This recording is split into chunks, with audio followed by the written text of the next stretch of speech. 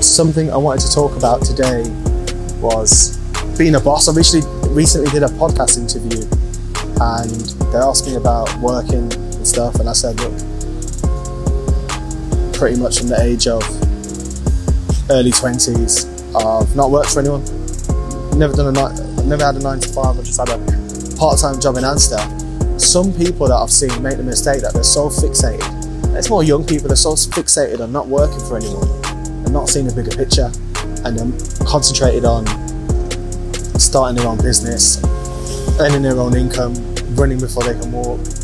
Sometimes you got to take a step back and humble yourself and be prepared to work for somebody, take the lower pay, take being told what to do in order for the bigger picture, and striving for what you want that way.